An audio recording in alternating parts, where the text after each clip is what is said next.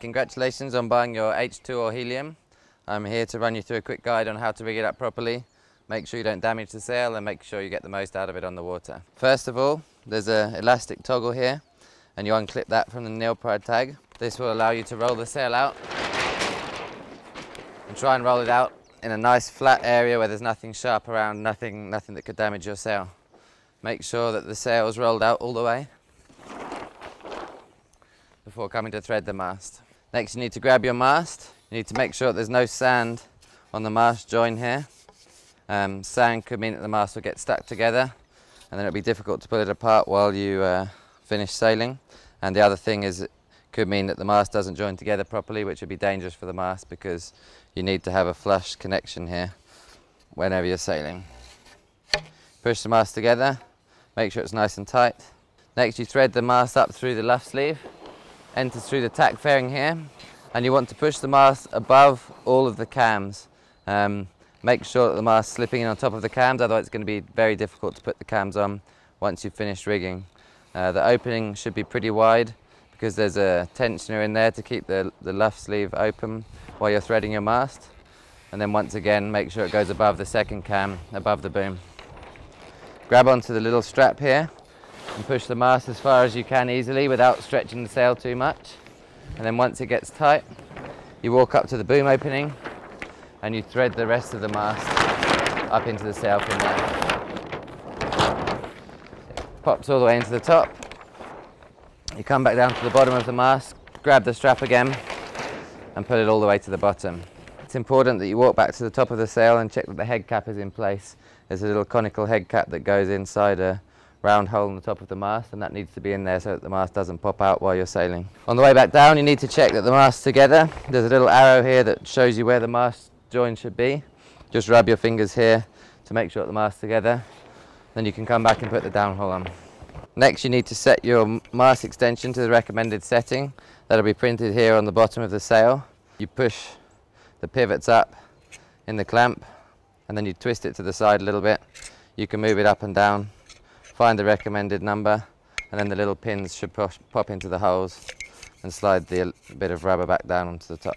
Then you push the mast extension back up inside the mast, fold up the tack fairing to give you easy access to the pulleys so that you can thread the rope nice and easily. Each NeilPryde mast extension has a number 1, 2, and then the cleat, so it's very obvious which way you need to thread the rope through the pulleys. You start with the furthest one away from the mast and go through number 1 and through the middle. Go through number 2, back up through the third one, and then you put the rope through the cleat. Next, you need to sit down and pull enough downhaul so that the mast is exposed in the opening so you'll be able to put the boom on. Then you need to adjust the boom to the correct setting, which is printed on the bottom of the sail here. That's very easy to do. You just unclip the levers on these pin locks, slide the boom out to the recommended setting, and then clamp the pin lock shut again. Make sure that it clips into place so that the boom's solid. And you thread the boom over the bottom of the sail and move up to the boom cutout. You've pulled enough downhaul on here so the mast's very easy to get to, and the sail's the right way up with the back cams facing up to the sky, so that means that the tongue of the boom can easily slip underneath the mast. Then the rope will go around the clamp on the tongue and you can push the clamp down. You need to make sure it's nice and tight so that the boom doesn't slip down, but you don't want to over tighten it because you can end up breaking the rope here or you could damage your mast. Then you move round to the tail end of the boom.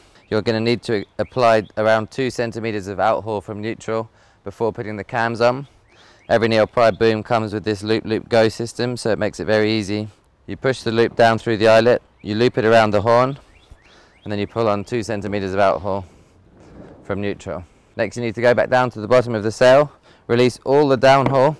The outhaul will keep the sail nice and tight. Make sure there's no downhaul tension on there at all. And then you can move up to the cambers. You need to unzip both the zips, and then it will be very easy to put your hand in through the zip, push down on the batten where it joins to the cam, and clip the cam into place. And the one above the boom, also very easy. When there's no downhaul on here, it's extremely easy to do that, and the outhaul is helping pull the sail tight so that you can get the cam onto the mast. Then you come back down to the bottom, sit on the floor again, and it's time to pull the downhaul. You can tie a bowline to help you be able to pull the downhaul, or you can use a stick or an easy rigger. Push with your legs so you don't hurt your back, and you pull the tension onto the sail nicely like so. Once you put the downhaul in the sail, you need to come back to the cams, reach inside and check that they're square to the mast. Sometimes as you pull the downhaul on, it pushes the cam upwards a little bit, so push from the top, make sure the cam's securely in place.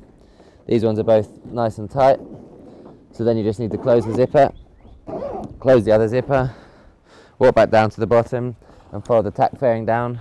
Next you fold up the rope and tuck it away neatly, and then it's going to be time to go and pull the correct outhaul onto the sail. The outhaul settings are printed on the bottom of the sail. The outhaul is always calculated from the front edge of the mast in the middle of the boom opening to the very back tip of the sail, right behind the eyelet. Obviously if your boom's higher or lower than that, that might mean that the boom seems shorter or longer.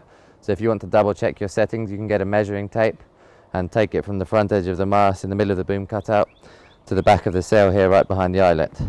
You pull the outhaul onto the recommended setting, pull the rope through the cleat, tie the rope off, then you're ready to go and enjoy the conditions.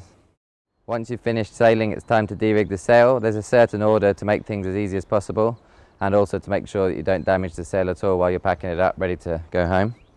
First you unclip the outhaul. Very simple with all the NeilPryde booms because of the loop go system. You unclip the cleat, unloop the rope from the horn, and then the loop pulls back out from the sail.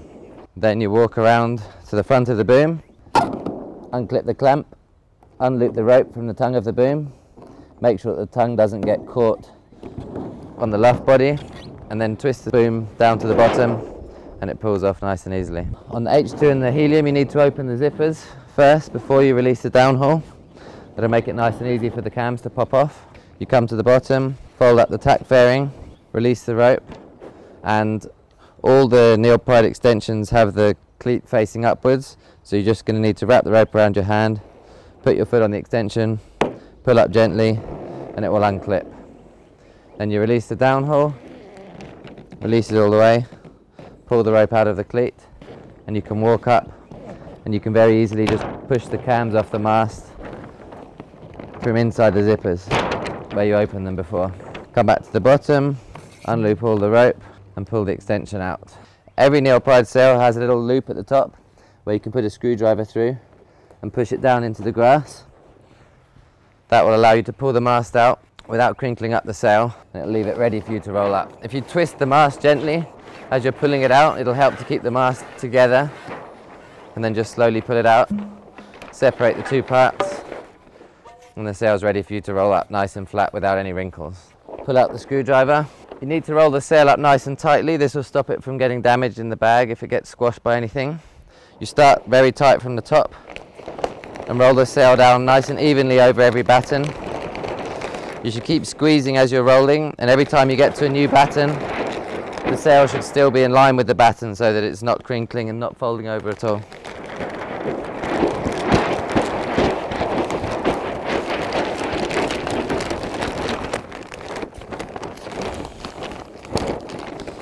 Once the sail's rolled up nice and tightly, you can reach in, pull out the elastic loop and loop it around the NeilPryde tag. That'll keep the sail nice and tight, ready to put it in the bag and safe for storage.